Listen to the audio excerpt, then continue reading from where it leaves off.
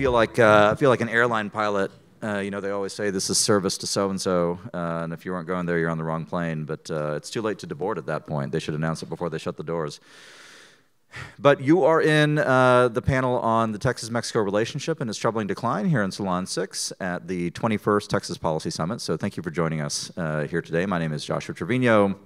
I'm the Chief of Intelligence and Research at the Texas Public Policy Foundation. I've had the real privilege of helping to develop, conceive, and pioneer a lot of the policy engagement that we're engaged in now with the Texas-Mexico relationship in particular.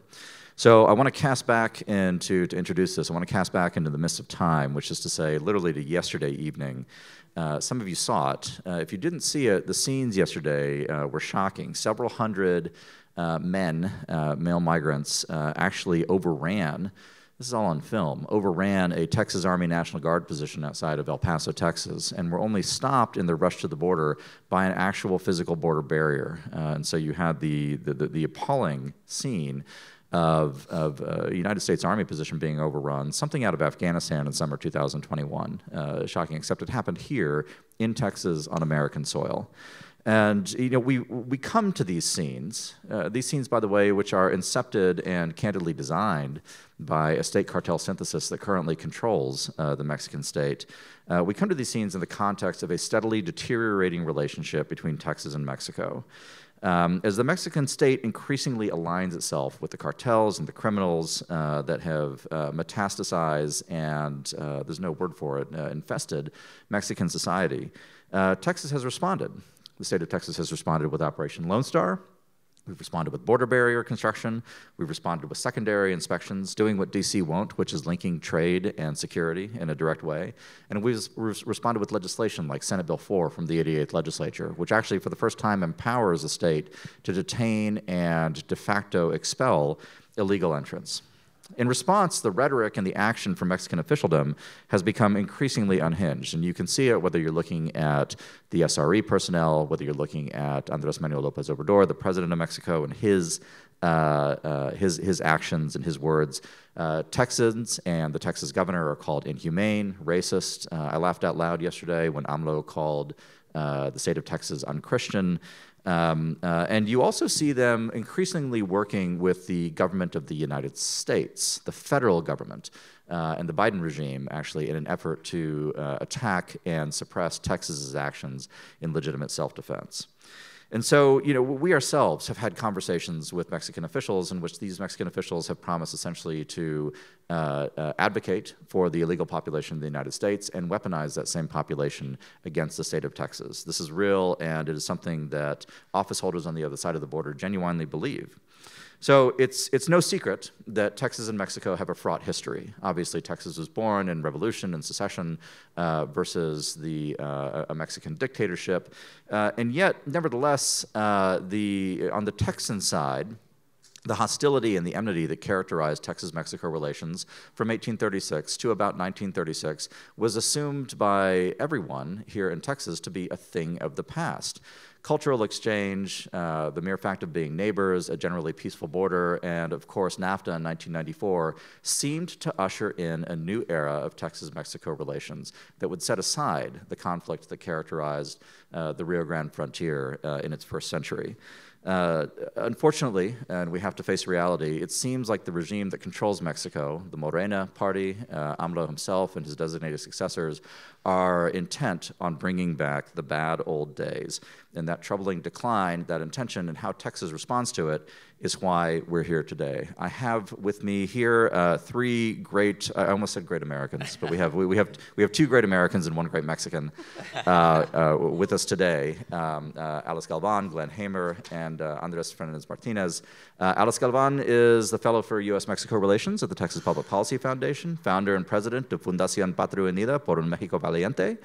And she's devoted her professional life to advising legislators in the legal and legislative field, both in the Mexican Congress and Senate, holds a law degree and master's in government and public policy from Universidad Panamérica, and is essentially a champion of liberty in Mexico in general. So thank you for being with us. Glenn, I think I can call you my friend Glenn Hamer, President and CEO of the Texas Association of Business, a torchbearer for the business community. Glenn has a proven track record for success. He's led the TAB team to achieve numerous policy wins, including new economic incentives, community college finance reform, and the establishment of business courts, regulatory consistency, and historic property tax relief. Under Glenn's leadership, TAB has launched an international relations division focusing on furthering the Texas-Mexico relationship as well as the litigation arm, the Texas Freedom Litigation Center. And I want to tell you a 15-second anecdote about Glenn. When Glenn's assistant, your EA, called Greg Sindelar and I to set up a discussion of our of TPPF's Mexico work, we thought it was going to be kind of a, we thought it was going to be a chamber of commerce, kind of call like, guys, you're threatening trade. And the first words out of Glenn's mouth on the call was, "We love the work you're doing." And I thought, man, TAB really gets it. So we're so grateful to have you here. Thank you. And finally, a new friend, Andres Martinez Fernandez from the Heritage Foundation, a senior policy analyst in Latin American affairs. In this role, Andres leads the Heritage Foundation's work on U.S. policy toward Latin America, conducting research and engaging audiences on topics such as economic development, foreign aid, transnational organized crime, the activities of Communist China, and other extra-regional actors. So it's a very small brief that you have to follow. Prior to that, he was at AEI, where he authored numerous reports and publications on U.S. sanctions in Venezuela, transnational organized crime in Mexico and Colombia, and other U.S. Latin America policy issues. Andres received his master's degree in Latin American Studies and International Economics from the Johns Hopkins School of Advanced International Studies, and his bachelor's degree in history from, I didn't know this, Florida International University. Very good. So please join me in welcoming our panelists today. I think a good place to start on this is, I'd like to kind of get at a ground level here. I mean, we're talking about the Texas-Mexico relationship specifically, which occurs in two major contexts, both U.S.-Mexico and then Western Hemisphere in general. And so, I think, Alice, maybe you're the right place to start. Tell me a little bit about the place of Texas in the Mexican political psyche. Like, what is Texas? You've told me you've talked with Mexicans before who have asked you, don't the Texans hate us? Well, for the government, the name of this panel is correct. Andrés Manuel López Obrador and Morena hates Texas. But let me explain you why. Andrés Manuel, as all the socialists and all the dictatorships in Latin America, needs an enemy to fight, so they can say the citizens, I'm your hero, and I'm gonna save you. So in these 6 years, last 6 years for Andrés Manuel López Obrador, he started with the corruption as his enemy, and he said, I'm gonna fight for the corruption in Mexico. That was has campaigned. And when he became the president, the corruption is still growing. So he needs to select another enemy. And that new enemy was Texas because of two topics, migration and insecurity. Why?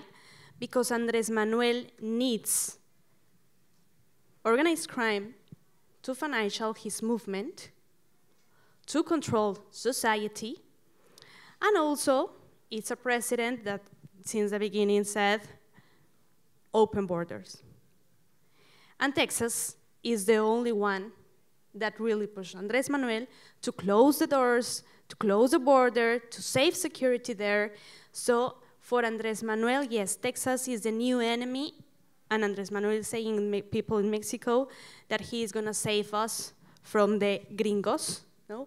And from, yeah, as in Venezuela, no? The Yankees that want to invite us, no? That want to destroy us. But for social society in Mexico, Texas and the United States have always been our friend, our partners.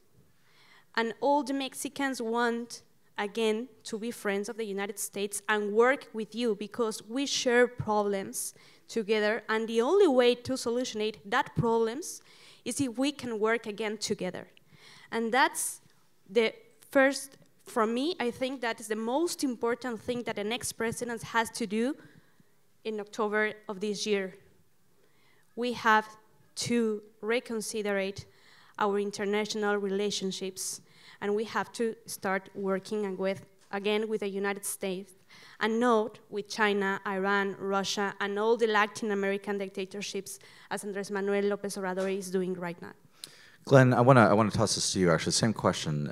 You obviously deal with Mexican business and also Mexican officialdom, inevitably, Mexican society. Yeah. What do you see about the place of Texas and that kind of political psyche writ large? Well, Josh, I want to first thank you for the chance to be here, and congratulations on the smashing success of this conference and all of the policy victories that TPPF has achieved and will continue to achieve.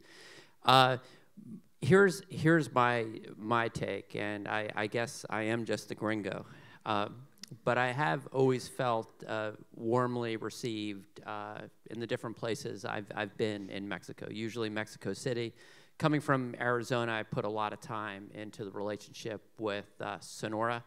Now, different with Arizona and Sonora because Arizona is a much smaller economy. It's probably about 1/5 the size of Texas. Yeah. So Arizona and Sonora sort of need each other to build stuff. Now, when you on the Texas side, Josh, what I would say is through Rolando Pablos, who spoke. Our friend Rolando Pablos, yeah. Our friend Rolando, he chairs our international division and our Texas-Mexico effort. And what we focused on is establishing relationships with the leading business groups in Mexico. So we have MOUs signed with CCE, which is like the U.S. Chamber, NAM, and the Business Roundtable wrapped into one in terms of importance, and 6 or 7 other major groups. We've also been very active on the sub-national level, and what that means is working with governors like Governor Samuel Garcia, who was out here last week for a South by Southwest interview and a meeting with President Artzel. By the way, it's fun to hang out with a guy who's 2 million Instagram followers. You feel a lot more popular. And Governor Manolo Jimenez of Coahuila, who was just recently elected. These are 2 young guys, Tec de Monterrey. In my opinion, they speak Texan. And in fact, we had a chance to go to Governor Jimenez through David Zapata, who works for us and has worked for Rolando and for Secretary of States. And Josh, if you listened to his speech and you were just sort of blind tasting it, you would say, hold on, was this given by the governor of Texas? And the reason why, the 2 areas he focused on, the 2 areas, security and economic development. So, just the way you wouldn't say that if President Biden thinks in a certain way, that means Governor Abbott thinks a certain way. I would say that there are some very important governors that are bordering the state of Texas that we're developing a very good relationship with. And I agree with the point you made is extremely important. We're going to have a new government in Mexico. I can probably guess, I'm not going to just say it's going to be a woman. It's probably going to be the same party. But this is a chance to reset things, or at least attempt to, so that we can get back on a positive footing. And my final point is through all of this stuff, which has been real and upsetting, the trading relationship between Texas and Texas and Mexico has increased to a record $285 billion. It increased $50 billion. And now Mexico is our top trading partner because of nearshoring, I would say. Mexico is #1, Canada is 2, China's 3. And I love this book. For those in the room, please read this, Shannon K. O'Neill, Why. And it'll explain why, sort of my philosophy that we have to, through your work, our work, we have to rebuild these relationships because at the end of the day, it's China versus the United States, and we need a strong North America to win. My final point is, in terms of the way this is framed, I'm just going to say it. I blame the Biden administration much more than I do the Mexican administration for the migration problem, and here's the reason why. You're going to tell me that 33,000 Chinese migrants are going to the Darien Gap, crossing through Mexico because this is Mexico's economic development plan? Our asylum standard has been taken advantage of by the cartels, and our administration has not responded appropriately. So I put more of the blame on our federal administration for being the big magnet, because Mexico, to some extent, is more of a transit country at this point. So they're not saying, hey, we want the whole world to come through Mexico. Yeah, yeah. Let me ask you this, Glenn, just to follow up on that, because I think that's an interesting point. I mean, you've posited, not to speak for you, but I think you posited. You'll probably be more eloquent than I am. So three levels. Yeah, that remains to be seen. But the three levels of relationship, right? There's with the Mexican federal state. There's the subnational entities that you've talked about, so Garcia and Nuevo León and elsewhere, and then obviously the business community writ large. So if the contention is that Texas needs to focus on the latter two, the Morena regime, for the sake of this question, let me stipulate that there's no reset with Sheinbaum, although I do want to ask that later on. Sure. But if there's no reset with Sheinbaum, to what extent is it realistic to be able to turn the tide on all the things that are seizing Texans' attention, the invasion issue, insecurity, illegal migration and so on, with just the subnational and business relationships? It'll be much, much more difficult. And I just want to say that I view Governor Abbott as far and away the best governor in the United States of America. Mm-hmm. It's why everyone, whether they're in the United States, including this Arizona guy, or from around the world, want to come here. But it is much more difficult to deal with this relationship if we don't have a good relationship with the next president. There's no doubt. But regardless, we're going to continue to work with the business community and with potentially great emerging governors who speak Texas. And I believe as we speak, I could be wrong about this, so Google and fact check this. I believe right now in the state of Chihuahua, there are signs saying, don't cross into Texas, there are serious penalties. I think that the government of Coahuila is doing some advertising to say, don't do it. Okay. Well then let me, and Andres, I have not forgotten about your existence yet, but I want to ask one more question to Alice, and then I want you to put this in a regional context. But Alice, what do you think about the proposition that Texas has an opportunity to reset the relationship when Presidenta Claudia Sheinbaum assumes office on October 1st? Well, it's going to be difficult because at the end, Claudia Sheinbaum represents the same as Andrés Manuel López Obrador. That's the truth. But I think that we have to work on that. We don't have another option, And we have one opportunity there. Andrés Manuel López Obrador is a very popular person in Mexico. Even everything is going wrong, security, economy, educational, healthcare system, etc. A lot of people still love Andrés Manuel López Obrador because he's a populist. But Claudia Sheinbaum isn't so populist. People really don't like Claudia Sheinbaum. They are going to vote them because of Andrés Manuel López Obrador and because they are buying people, giving becas and programas sociales. But Claudia Sheinbaum... Becas is scholarships, right? Yeah. I just learned that word. So, but Claudia Sheinbaum will have to change some things if she wants to be in the top of the polls, and if she wants to do something different from Andrés Manuel López Obrador. She only has 6 years to continue Morena in the government. So it's there when I think some things could change. And as you said, I believe that we can focus a little bit more on the local governments, because there are governments at the local level that I want to do different things. For example, I used to work with a senator from Guanajuato, and the governor of Guanajuato is like, okay, Andrés Manuel López Obrador, do whatever you want, but we want to be Guanajuato great again. So he opened the doors to businessmen from all over the world and doing the different things as Andrés Manuel López Obrador. So there is another opportunity. And the other one is civil society. Because civil society don't like Andrés Manuel López Obrador, don't like Morena, because they are stealing our freedom, because we can live safe in our country. And we want to be safe in Mexico. And we want to grow up in Mexico, and we want to be proud of be Mexicans. So there's an opportunity to work with civil society, with the businessmen, with the local levels that are not from Morena, and trying to change the things with Claudia, knowing that he is not popular as Andrés Manuel López Obrador, and maybe some things could change there. Andres, obviously you're a Latin Americanist, not a Mexicanist, but it's a subset of your larger speciality. The Mexican state's hostility, and I think it's important that we really are explicit that it's the state, that hostility toward Texas takes place in a larger regional context of an advancing left. Can you explain that to us? Yeah, I think what we've seen in the region, particularly over the past 3+ years under the current administration, is a shift where the left has made significant gains, and those gains have unfortunately been accompanied by policies that are increasingly hostile to the United States' national security interests, influence in the region, and broader ties within the hemisphere.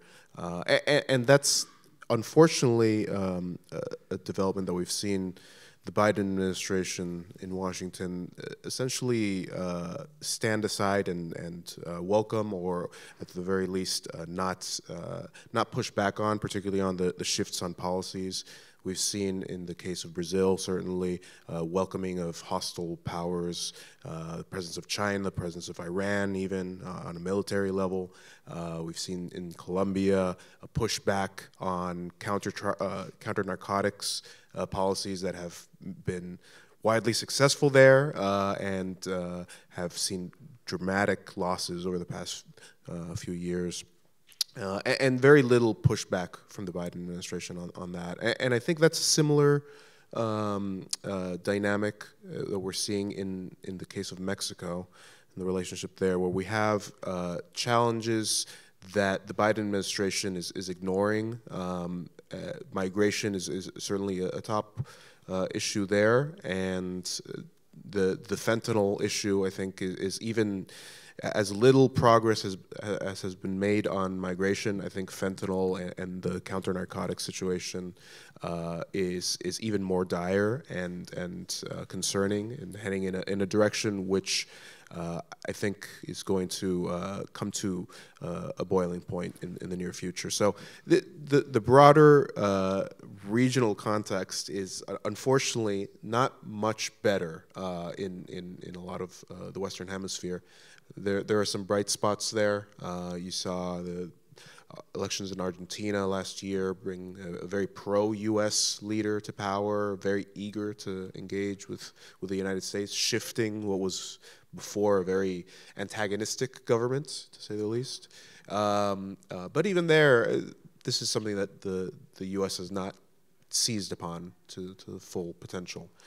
So it's, I would say the situation that we're seeing broadly is one of neglect, and one that is coming to a boiling point pretty near. And you can see that, and I'll wrap up here, you can start to see that in some of the crises that have already been boiling over within the region in smaller countries. In Ecuador, where narco gangs have basically pushed the country to a failed state. Mexican narco gangs, even. That's right, yeah. Mexican narco gangs. And again, this is one of the issues with not pushing back sufficiently on the encroachment of transnational organized crime and the policies in Mexico and other countries that have allowed them to grow. And then Haiti is another, the most recent. Again, these are just, the hemisphere is on fire, and we are looking the other way in Washington, unfortunately.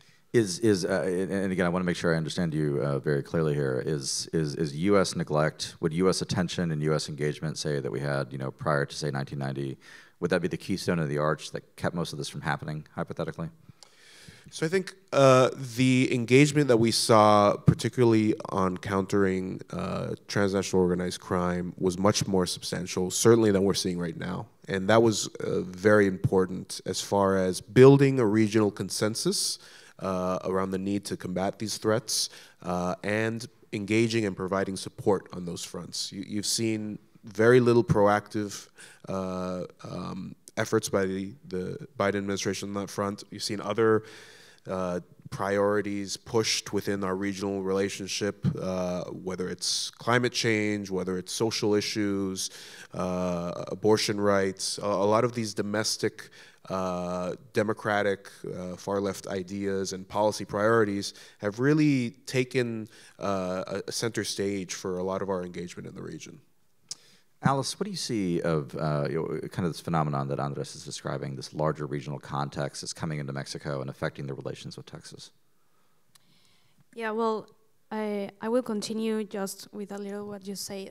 Andres Manuel understood very well the position, the geographical position of Mexico.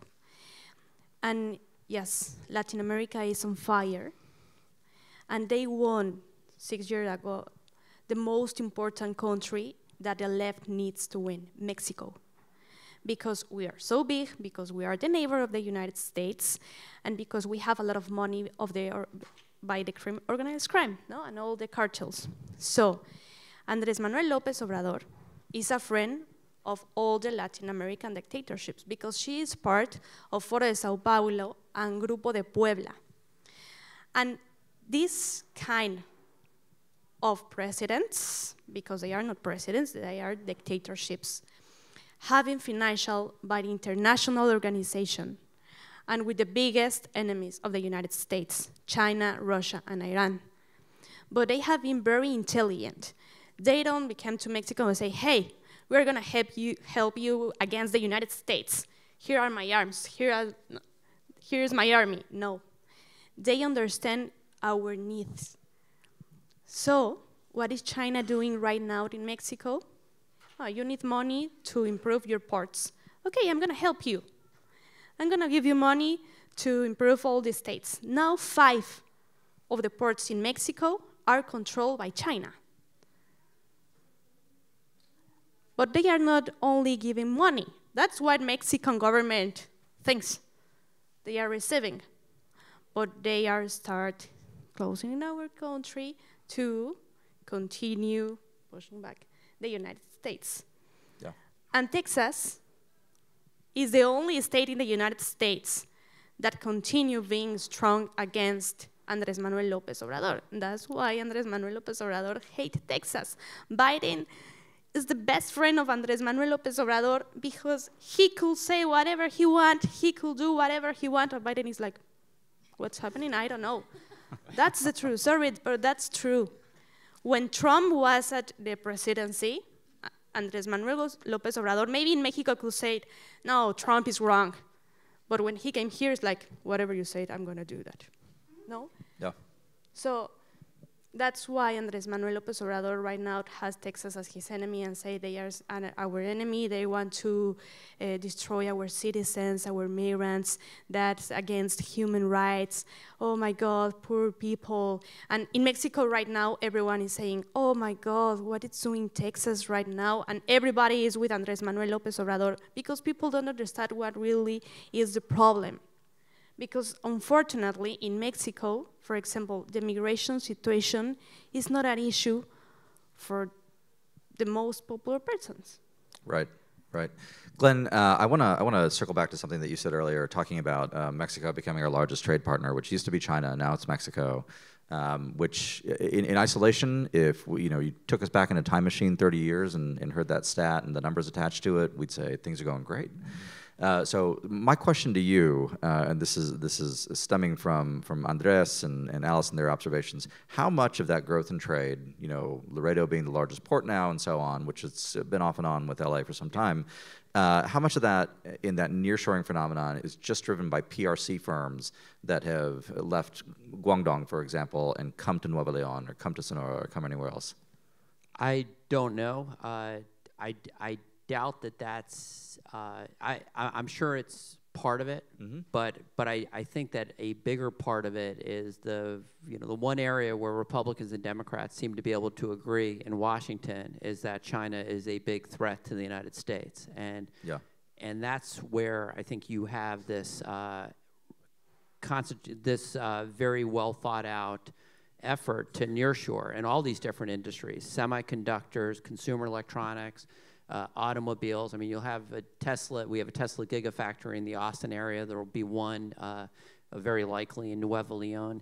That is something to watch, Josh. I don't want to sugarcoat that that's not an issue to watch. I mean, I think Alice's point about the ports, And I would just encourage all my friends in Mexico, take a look at the rest of the world. What happens when you sign leases with China? Oh, yeah. Doesn't work out well. But I think a much bigger part of the nearshoring trend are legitimate U.S.-based, international, non-Chinese companies making the decision that it's much better to put capital into this part of the world. I mean, because whatever, I'll just say this, Mexico, with all of its problems, in my opinion, is in much, much better shape than China. China's dead meat. I mean, if you're a productive person in China, you're trying to get out there. They have a demographic cliff. Their productive society is trying to leave. Their top companies are being devalued by the day. Yeah. Hong Kong is gone. So while the situation certainly in Mexico is challenging, it is something where through constructive policies, including a lot that we're working on to have more secure migration. And one additional point I wanted to make is Chairman McCall recently went to Mexico City, and I think it was one of the most productive visits by a federal official to Mexico in a long time.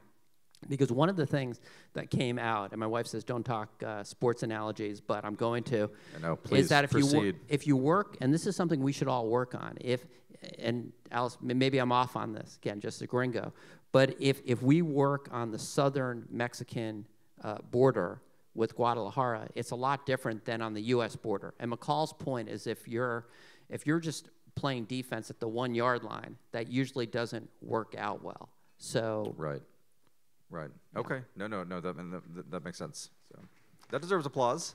Yeah. All right. Thank you. I'm going to tell my wife that I use the sports analogy. This is good. Yeah. So thank you. We should end the panel right here for you. I may be sleeping on the sofa, but we won't. I want to ask because I think Celine, we're relatively close to Q&A, aren't we, at this point? Or I have 15 minutes before Q&A? Oh, that's not relatively close at all. Well, then I'll ask the big questions. There does seem to, and I appreciate and concur with the contention that there's signs of hope. Like there's reason for optimism. There's civil society and there's obvious U.S. policy avenues that can be pursued. There's Texas policy avenues that can be pursued. But for the moment, we are absolutely caught in what looks like an escalatory spiral, right? History is contingent, nothing is inevitable. But as matters continue to escalate, whether rhetorically or on the ground, and you continue to see things like what we saw yesterday, National Guard posts being overrun in Texas, and the Mexican state turning up the heat versus Texas, where do we think it goes? Where do we think it ends? I'll start with you, Andres, so we can go from kind of macro and then on down to more local. If somebody, this is an unfair question to ask a policy person, but given trajectories, if somebody said, I need to know where you think things are going to be in 5 years, what's your prediction? Well, and assume you don't get the policy changes you work for. Yeah. Well, appreciate you giving me the easy questions here. So I think certainly the direction, if we continue on the direction that we have been, without any substantive change, I think we are going to inch closer and closer to a more openly hostile relationship particularly on migration and security cooperation. And I think the comments on trade and all the positives that we've seen there, absolutely. The potential there for the future is also very great. But we need to take a lesson from what we've seen elsewhere in the world as far as our engagement on trade and how other issues, and I'm thinking on China specifically, we advanced greatly as far as trade and openness with China, and the overall relationship has deteriorated greatly despite that closeness. That's why I think we cannot allow the trade opportunities and optimism around that to overshadow and let us ignore the real challenges that we're facing. And unfortunately, that's a lot of what we have seen guiding our policies. So if we continue on that, ignoring these deeper challenges, letting them continue to bubble up, I do see a much more worrying, even more worrying than now, situation where, you know, let's say a scenario we see coming from the U.S. Southwest border, a movement of, we've already seen people on terrorist watch lists coming through. If something like that ends up in a attack, God forbid, in the United States, that will again concentrate the mind and the focus of Washington in a way that it has not done so far, and will overnight dramatically shift the relationship. Glenn? I agree. I mean, I think for the business community, we absolutely have to realize that immigration is tied with trade.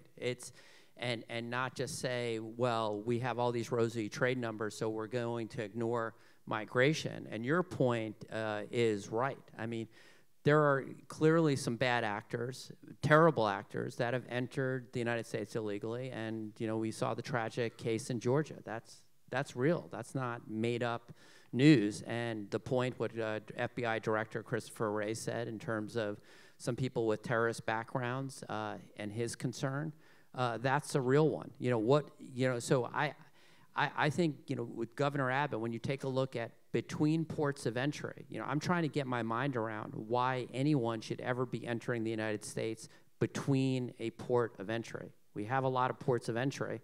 So if you have a legal, valid reason to come in the United States, unless, like me, you have a terrible sense of direction, go through a port of entry and make your case. Because what would the state of Texas do if there were, you know, a bunch of people, let's say, from the Middle East that don't hold our values that wanted to come into the United States? And my final point on this is that it is an awesome thing. It is a big advantage for the United States that the best and the brightest and the hardest working people, my wife's an immigrant from Israel, want to come in and work here. But since apparently the entire world wants to come here, and we do need more workers, it has to be the United States policymakers that determines who comes in, period. Yeah. Alice, what do you think? Where are we headed on this current trajectory? Okay. I'm going to say something more about that. It used to be a program from the OIT with the United States and Mexico. Now it's only still within in Canada, this program, from special people who came from a certain time in the United States to work in certain zones and certain places. So they select the people, the embassy, the United States embassy is the embassy with the Mexican States embassy, select the people. They say, we need more farmers. So they select the people. They came to the United States legally. They work here. And then they have to return to Mexico if they want to return to the United States to work again. That's an example of how the United States and Mexico could work together in migrant legacy and to select who can come to work here. Honest people, not honest people that right now is crossing the border, no? The big problem that we have, insecurity and migration, and they work together and they vote together, no? The problem in Mexico for several years is that the government believed that we have to work with the cartels like, we don't see you, you do whatever you want to do, don't push me back, no, don't attack my people, and that's why cartels are growing in Mexico so fast.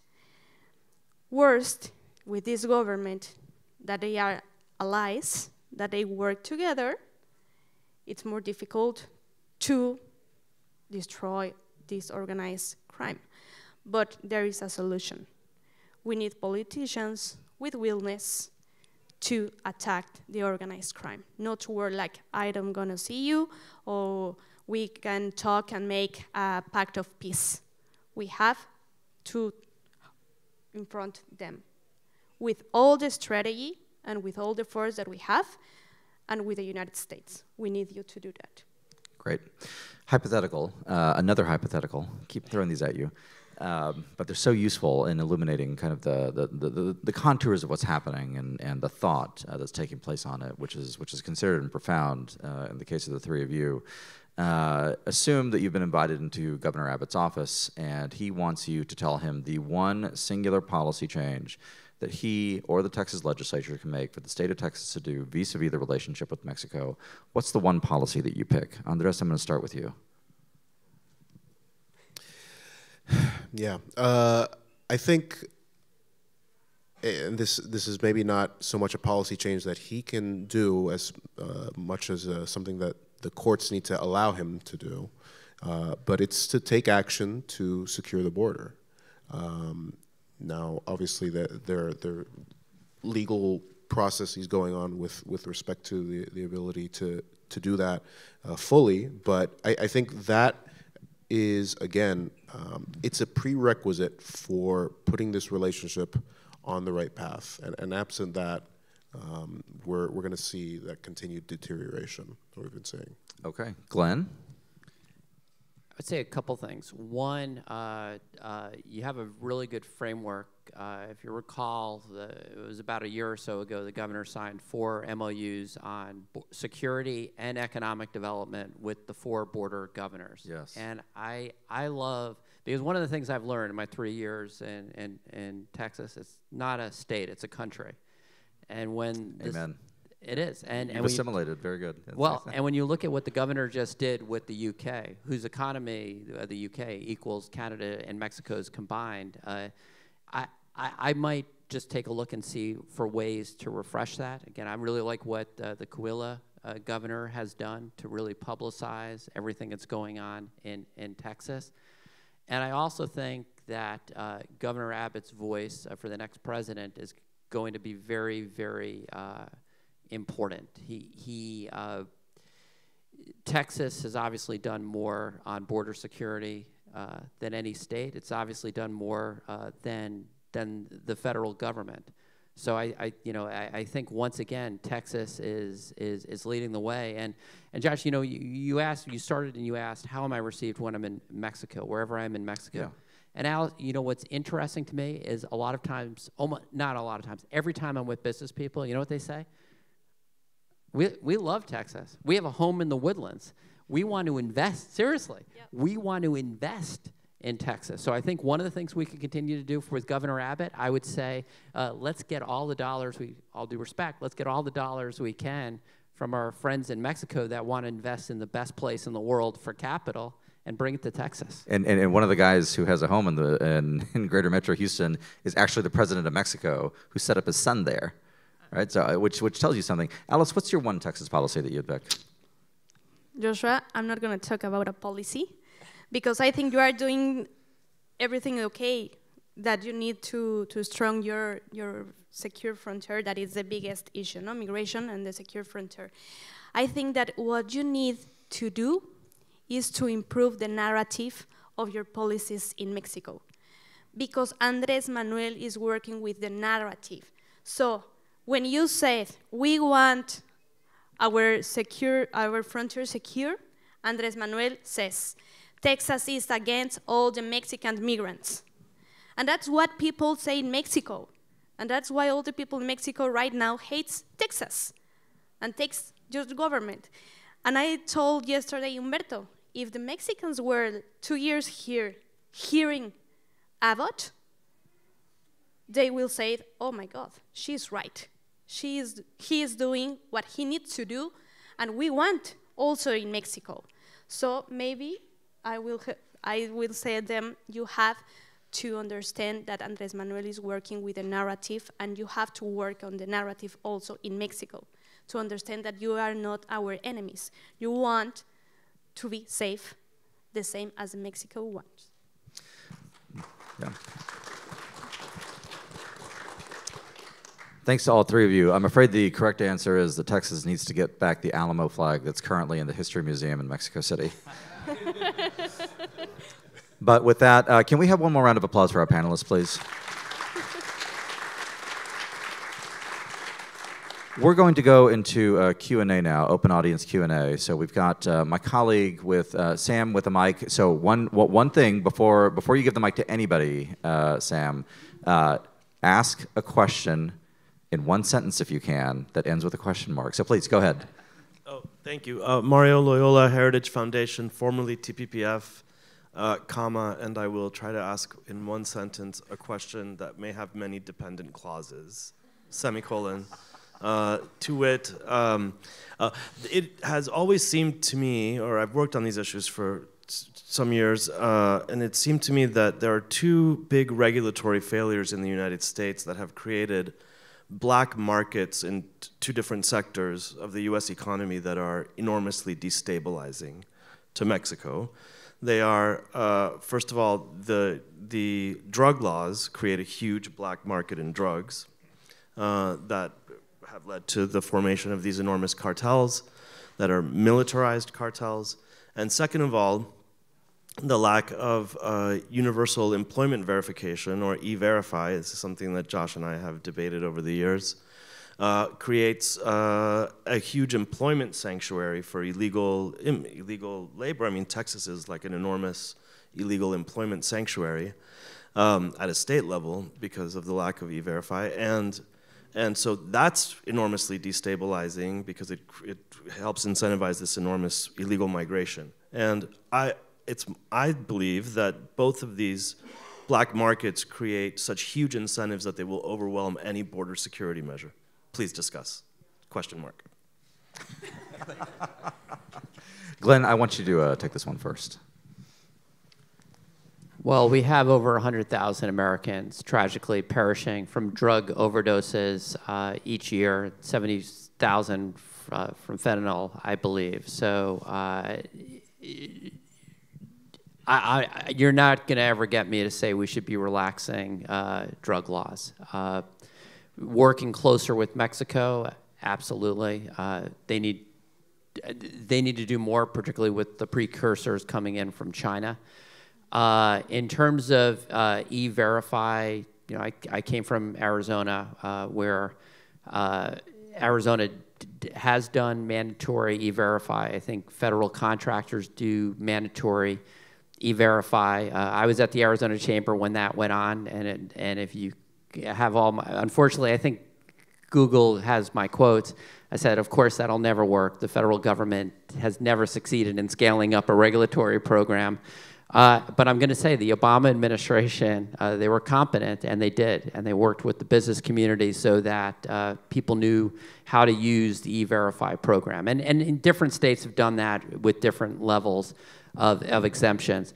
I think ideally you would, on the federal side, have some sort of E-Verify paired with legal pathways in all of these areas where we need workers. I mean, if we had $100 an hour, would any of your kids pick lettuce? 200, 300. The answer is no. So we need labor in certain areas, period. But E-Verify, in my opinion, should be paired with legal pathways. And I also think, you mentioned something interesting about a program. I do think we should be looking at the TN visas, the NAFTA visas, 60 or so categories. Hasn't been updated in a while. It was part of NAFTA. It was continued through USMCA. And maybe there's some areas that are worth looking at, like childcare, elder age care as I get older. That maybe those areas could be expanded where we have nice legal flows coming in and out. Au pair for older people. I don't know. Alice or Andres, or do you want to chime in on that? Or no? Go ahead. On the security front, I mean, I think I agree with Glenn. I think the challenges that we've seen on the security front have increased on drugs and overdoses, the flow, the sizes of the transnational criminal organizations in Mexico. They've increased as we've seen in the United States, limited, albeit, but certainly a direction that is towards reducing the harshness of penalties, and even in some parts of the country, much more permissive policies. And you've seen there on the West Coast in Oregon, those policies being reversed already because of the consequences that I think were clear from the beginning, but they're now experiencing. So I think those I also don't know that I don't think that we can that we cannot combat these threats without creating a space of openness for a formalized drug trade or consumption in the United States. We've seen, again, the situation in the past was not great, but we did not have the level of the challenge that we're seeing today as far as the scope of transnational organized crime and the number of deaths that we're seeing in the United States. So I think that it is something that we can make progress on without necessarily opening up the space to legal drug trade.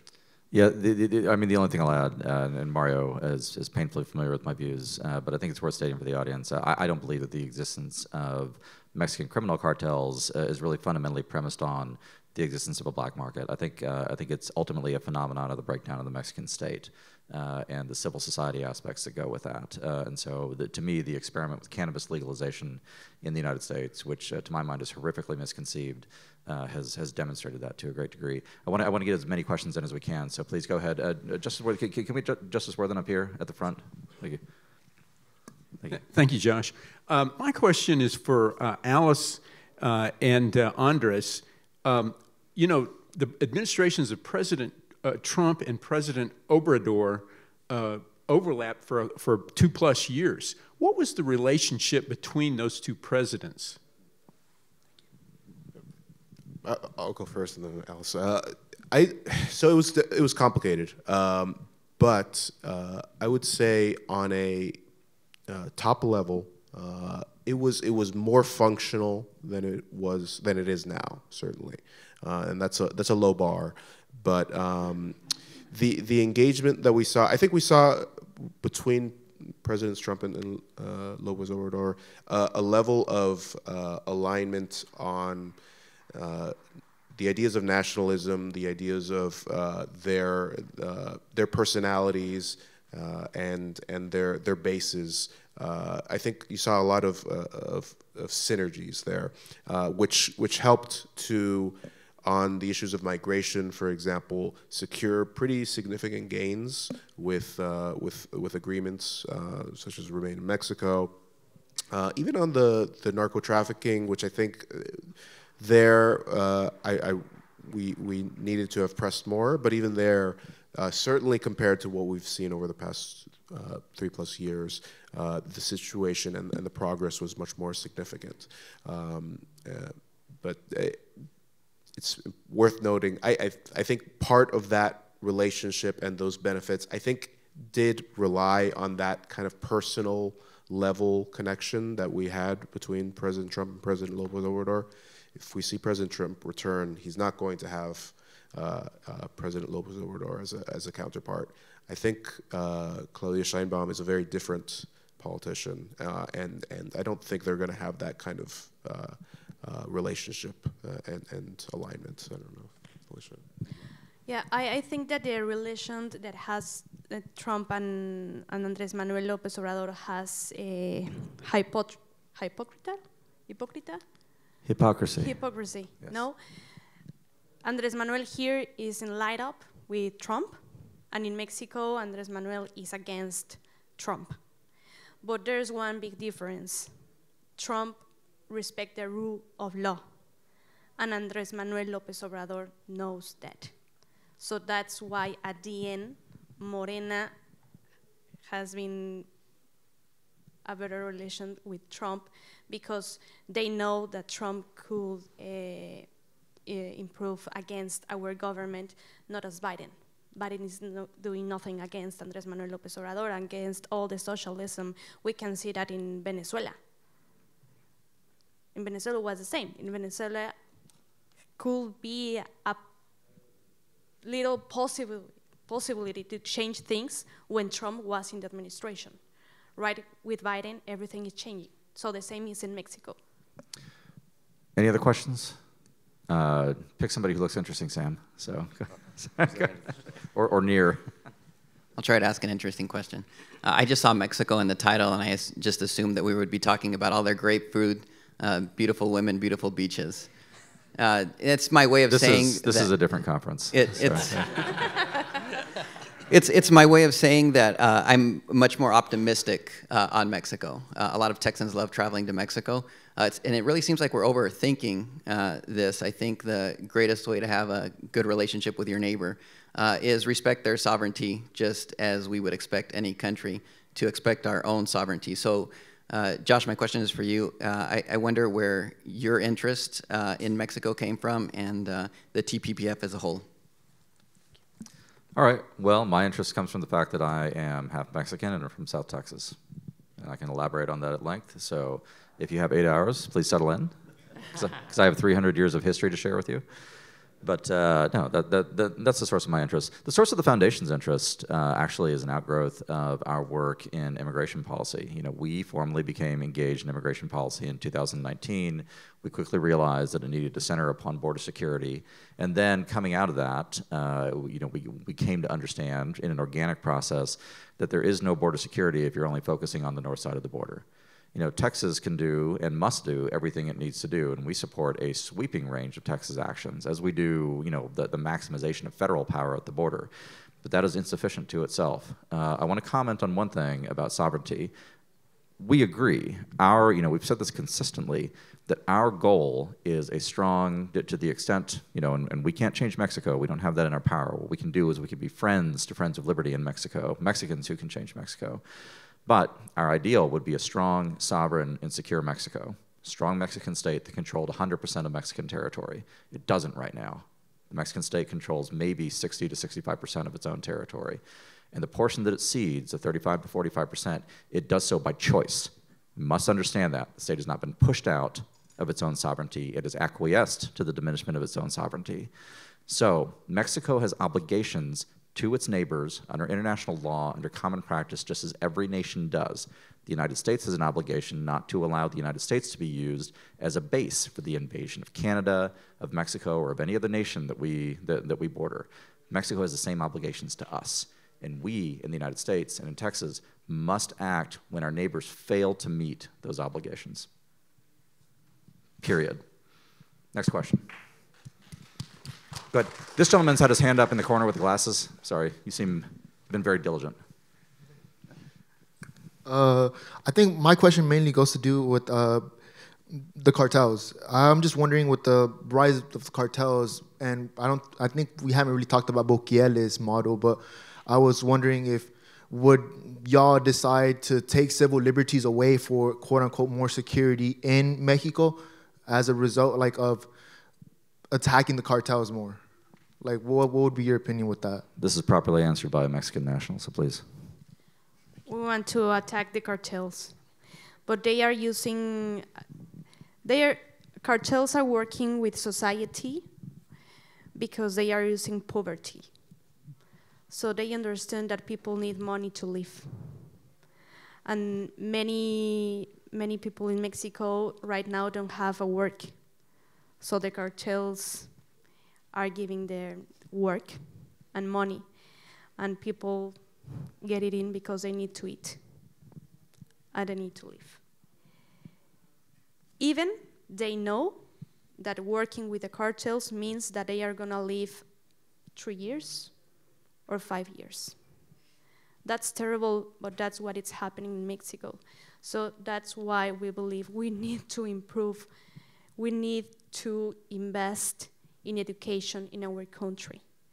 We need to be with the youngest people in the country to change these kind of things. We have time for one more question, I believe, up front right here. Sorry, go ahead. Do we have time for one more, or is it two more? What? Oh, I have 15 minutes? I think we always have 15 minutes. Yeah. Well, it's just about, okay, well then let's do your questions. I'll extend to 2 sentences per question. Please, go ahead. Thank you. So we've been seeing what's been happening in El Salvador, where the country has kind of done a full 180. It used to be one of the most dangerous countries in Central America, and now it's one of the safest. And I was wondering if you could get somebody in power in Mexico that has the same kind of mindset as the president of El Salvador, could Mexico also have that same 180 with, you know, they have a very strong sense on cartels. They've been destroying cartel imagery. They've been having really harsh and overcrowded prisons. And would that work for Mexico, or is there a different solution? It could work if we have a policy with this willingness to attack and to end organized crime in our country, but it's different because Salvador is like this and Mexico is like this. To understand Mexico is like another continent. It's very different what you live in Monterrey, in the north, and what people live in the south, in Oaxaca, in Chiapas, and what we live in the CDMX, in the capital. So it's gonna be not that easy to do. But what we need is someone with a willingness to attack and to end the organized crime. Other questions? Go ahead. Let's get Catherine over here. Thank you. Texas motto being friendship, looking beyond an MOU. Do you see a path forward for Texas to work better as in a regional alliance with other states on this issue, or anything? Other American states, other U.S. states? You mean? Okay.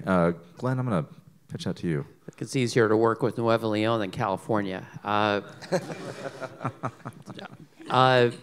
Arizona, possibly a lot of coming from Arizona, a lot of sort of similar issues on the border and the possibilities in terms of building goods together.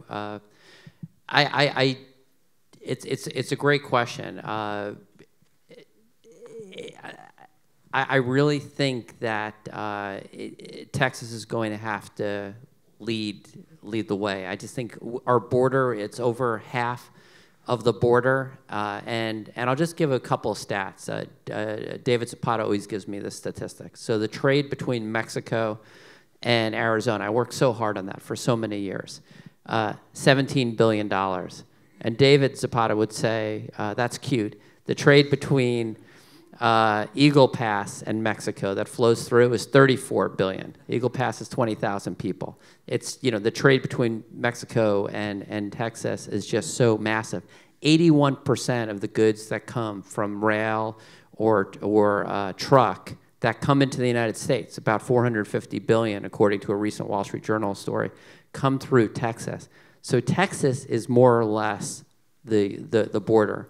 And, you know, I think we could build different, we could get different states engaged in what we're doing, but I don't see a dance partner even close to our weight. Any other questions? All right, go ahead. Gentleman at the back right there, next to you, Sam. Thanks. So Americans, Texans have a lot of partnerships and relationships with Mexico already in this business sector, as you just spoke. Mexico electricity is going at an all-time low in cost because more natural gas from Texas is flowing to Mexico, making it cheaper, more effective. You're having a larger middle class in Mexico now than ever before. How do we communicate the importance of ensuring that us as Americans want to have a strong Mexico, want to have a nation that can find different jobs instead of finding a job with the cartels? How do we communicate that we want better for them, because if they are better, we'll be better and our relationship is better? Contact the White House and tell them not to pause liquid natural gas and other destructive energy policies. I would, and I'm serious. I would start there, and that's why I'm saying that a lot of this is, you know, I don't want to. I know the title of this talk, but I do think a lot of the problems stem from a weak administration. Even you know, and here we have two experts. I mean, take a look at Venezuela. A quarter of the country has emptied out. How about Nicaragua using visa-free travel to play games with our situation on immigration? Colombia, a very hostile government. Panama may be friendlier, but can certainly do more. And I think the next administration has to lean in these countries harder. I mean, you could talk about the cartels, and those are bad guys, but but why are we allowing Nicaragua and other countries to play games with who's flowing to the United States? I don't understand that. There's a narrative question in there too. Tell me if I'm misinterpreting you, but asking about how the narrative changes inside of Mexico. Is that one of the things you're getting? Yeah. What do you think about that, Alice? I mean, how can Americans who wish Mexico well, want a strong Mexico, want a prosperous Mexico, change the narrative in Mexico right now? You have to say it as you did it. I know that both countries have electoral years, and our candidates will use his narrative to win votes. You here in the United States, and Claudia and Andres Manuel in Mexico. But you have to make a special narrative from the Mexicans that live here and from the Mexican in our country. You have to be clear. It's just like that. Have to not only said the yes before law is against immigrants. Okay, but what kind of immigrants? And why are you doing that? And why this law could affect also the Mexican politics? Next question, this gentleman over here in the corner up front, if you don't mind. Thanks a lot. Tom Dance with Heritage Foundation. Question kind of picking up on what Alicia was just answering and Josh, your question about changing the narrative in Mexico. I'm wondering, is one of the things that we see here is if we don't spend a lot of time in Spanish language media, but sometimes you tune in and you listen to it for a little bit and you're like, oh my God, what are they talking about? But the way, Telemundo, Univision, like portray conservatives in the US, in our country, I'm wondering, in Mexico, are there voices that are kind of helping the population to understand, like a voice of a voice of America? Is there a voice of Texas where the average citizen can tune in to kind of get more of our point of view, especially a conservative Texas point of view? I have an answer, but I want you to go first, actually, because go ahead. Unfortunately, not. All the media in Mexico is with the Democrats, all the media in Mexico are against the Republicans, and all the media in Mexico are against Texas right now. But we are working in Patria Unida with a special media and give messages clear to the people. No, we have to work on that. That's one of the biggest problems in Mexico. We don't have a conservative media. No, so they said only what they need to say. We have an ally in ADN 40, Carlos Mota, that is the only periodist that really speak the truth and that is saying what is need to say. But one in all the country. I don't know. I'm sure you have copies of Jacobin magazine laying around at the Heritage Foundation, just well thumbed. In the latest Jacobin, I'm going to spare you the trouble of reading it. Latest Jacobin, there's a hilarious article about how to save journalism in the United States. This is true, and the Jacobin prescription is that they should essentially make J School free, and they should deliver government tax subsidies to all publications in the United States, and therefore, this is the defense of the First Amendment. Which, I mean, we're laughing, right? Like, I feel like the scene with De Niro, like, you're laughing, like they're subsidizing journalists and you're laughing. That's actually how it works in Mexico. All the publications get, true, right? They all actually receive government subsidies, and so they all toe the government line. And this is even true for a publication that, for many years, I actually had a very positive relationship with, Reforma, which is sort of the, I wouldn't say it was the Wall Street Journal of Mexico, but it was a center-right business-oriented publication. And what was interesting to me is that for nearly a decade, when I would go to Mexico City, one of the things I would do is I would sit down with the editorial board at Reforma, or whoever could attend, and we would sit and have a nice lunch. And their offices are beautiful, by the way, so it was no hardship to go. But interestingly enough, we have not heard a word from them, and we haven't gotten our emails returned from them since year 2 of AMLO.